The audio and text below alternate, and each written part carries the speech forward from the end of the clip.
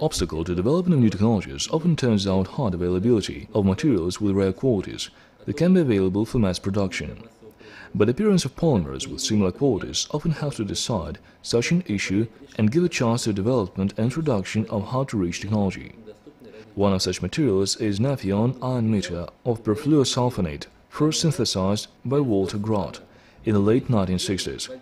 This material has a lot of unique qualities, the most important of which is proton conductivity, used in production of fuel elements. The main function of such a membrane is passage of hydrogen ions and electron retention. A modern fuel element consists of a thin, from 50 micron to 250 micron, Nafion film covered with catalytic agents and two sides, with catalytic agents on two sides, anodic and cathodic.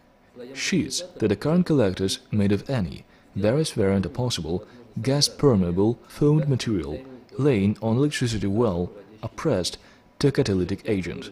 Expressed hydrophobic properties of perfluorinated frame and sulfonate groups contained in the membrane result in such organization in which transport channels, rich water and sulfonate groups that are divided with hydrophobic polymer chains are formed.